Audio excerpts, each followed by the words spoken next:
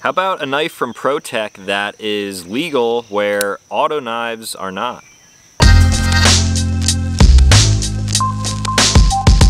What's going on, everyone? Back with another episode of Stuff and Things, and today we're taking a first look at a knife that I first got my hands on back in January at SHOT Show. ProTech is always one of my favorite booths to go by when I'm at shows like that because they have a huge spread of knives, and if they're at a show where they can sell them, they typically go fast. Now at SHOT Show, I was lucky enough to pick up this SNG operator right here, which you may have seen a video on in the past. You can check it out at the link right up here in the corner.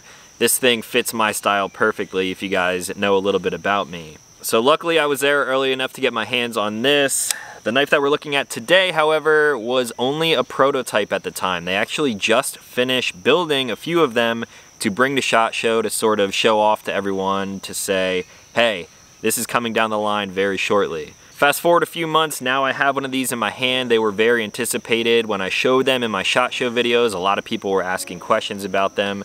So without further ado, today we're going to take a look at the ProTech Malibu. The Malibu is a super classy flipper knife designed and engineered with all of the same precision that you may think of when you hear of the name ProTech. It flies open super fast with that flipper action, and there are no springs, so that actually makes this knife legal in more places than not. One of the biggest problems with ProTech knives is of course that most of them are automatic, making them illegal in some places. So this manual flipper knife will actually make this thing legal in more places. The Malibu locks up with a plunger lock, and the action is so fast that just judging a book by its cover, I would guess that this thing was an automatic. This has an overall length of 7.5 inches with a blade length of about 3.25. Speaking of the blade, this is a reverse Tonto Wharncliffe style blade made out of a 20 CV steel. It's a plain edge and it's stone washed finish, adding to that classy design. On my version, the aluminum handles are black and it has a recessed pocket clip that is very familiar if you own any ProTech knives. Just like the rest of ProTech's line, everything here is made in the USA and they do carry a limited lifetime warranty. Alright, ProTech Malibu. I do have to give it to ProTech. They probably have some of the nicest packaging out there. It's nice and simple. It's a sturdy cardboard box with a little sleeve with a design on it. Here you can see some more information on the Malibu flipper. Black handle, stone wash finish, 20 CV blade, reverse, Tonto. Now because they're calling this the Malibu flipper, that leads me to believe that there may be an auto Malibu sometime in the future. That would definitely be pretty cool to see, but who knows when that might happen. These boxes are like magnetic, comes with a little carrying sheath, carrying bag I should say, and then they have some of their warranty info in here. And of course their website where you can find more information, protechknives.com. Now for the knife itself. Like I mentioned in the beginning, this is just a first look at this blade, and I have not actually carried this. I almost don't want to carry it because I don't want to scratch it all up. I have plenty of other knives, and this one is just too classy in my opinion to beat up. I have a few more ProTechs over here which I will bring in for a comparison, like my TR5 here. This is one that I have used and abused. This one still looks great, so I'm assuming that this one will be able to do the same, but again, I don't know if I'm going to scratch this one up or not. Oh, that action is so good. So here's a close-up look at the almost satin finished black aluminum handles. We have that same recessed pocket clip here, which will not get snagged on your pockets. It's springy enough to put the knife in your pocket and hold it securely, but it's not going to tear anything up because there's really no aggressive texturing on here. I like the accent of the backspacer here. It's sort of like jimping on the inside there.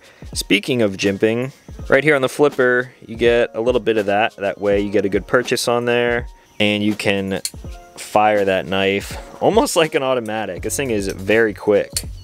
You'll notice as I flick this thing out, I'm just pressing the plunger. I'm almost holding the knife at like a 45-degree angle, and that thing closes almost perfectly every time. Reverse Tonto blade on this one, and almost like a Wharncliffe style blade, nice and flat. I actually think that this would be a very good user. In my hand, it feels pretty good. The contours of the handle are a little strange in my opinion down on this end here, but the knife is still balanced really well if you're holding it between your thumb and pointer finger, and I mean, this could absolutely be a very useful EDC knife. There are really no hot spots on this thing, no matter how hard I'm gripping down on it. There is no jimping on the back of the blade, however, with the contours of the handle and where that little front finger choil area is here, I can really choke up on this blade almost all the way out to the tip, and I'm not really worried about my thumb slipping forward at all. Now, other than the spine markings, this is almost a sterile blade, which is one of the things that I like about my operator knife. You will notice right under here on the flipper, they have the blade steel marked. This is a CPM 20CV. I don't have a whole lot of experience with this blade steel, but it would be considered a super steel, so I'm assuming it will be pretty good over the life of the knife. Let's actually test out this plunger a little bit. The blade falls freely, very smooth, but you could also press that and sort of shake the knife out, almost like an axis lock on a Benchmade. Definitely a very smooth and very functional flipper on this Malibu. Alright, now some knives for comparison. Since we brought it in earlier, right here we have the TR5. This thing is a little banged up. The black on the aluminum handle scales is a little bit chipped here and there, but this thing has seen some pocket time. The action is phenomenal, just like you would expect on any type of ProTech. This one allows you to choke up on the knife a little bit more compared to the Malibu, and both of them feel pretty good in the hand. However, I would say I prefer the way this one feels in my hand just a little bit more. Now, another knife manufactured by ProTech, this one right here is the slim foot, actually coming from Arcform. Same ProTech snap open on that auto. This one's definitely a little bit chunkier. It has that same recessed pocket clip, which I am growing to love. This is in the sniper gray color, black blade on this one. And this knife feels like a really small knife. Like in my hand, you can't really put your finger up forward on this. I mean, you could, but there's not really a good place for it to rest on there. So because the grip and handle area is small like that, it feels like I don't know, the proportions are just different. I don't want to say the proportions are off because it almost feels like a mini sword. You get a small one-handed grip and then this large blade on there. Another really cool knife though, the Arcform Slim Foot. Ooh, love that action. This one is coming in at about the same size, however the Malibu to me definitely feels bigger. This feels like a smaller knife when compared to these two just because of the blade to handle proportions. Now we have one more ProTech, which is going to basically dwarf all of these, the SNG operator. This thing fires so hard now. The more that I get this thing broken in, the faster that big chunky blade flies out of there. This is the version with the tritium insert on the push button there, and I really love this knife. It's sterile, so there's no markings on it at all. If you weren't into knives, you would not be able to figure out who makes this or who even designed it.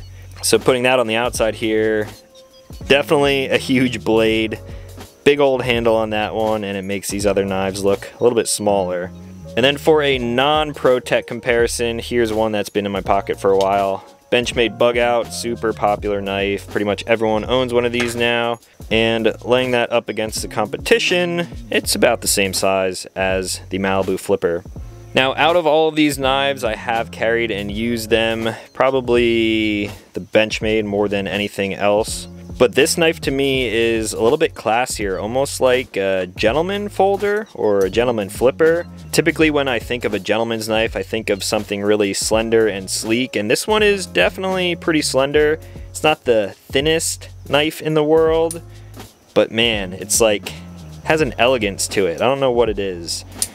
But at the same time, it's not overly classy. Like, I could definitely see myself putting this knife through some pretty hard use. I know the TR5 can handle it, so I'm assuming this one can as well. Like I mentioned though, I don't plan on beating on this thing. This will probably be like a dressier knife to me. Going to a wedding, wearing a suit, throw it in my pocket. Something very functional, but also very good looking at the same time. So that is about all that I had for the Malibu Flipper. The action on this thing is just so good. Definitely a great fidget knife, but also a user too, if this is something that you want to put to use. Now, ProTech is increasingly becoming one of my favorite knife manufacturers. I love all of the different collaborations and releases that they're doing, and this is definitely one that is going to remain in my collection for quite a while now.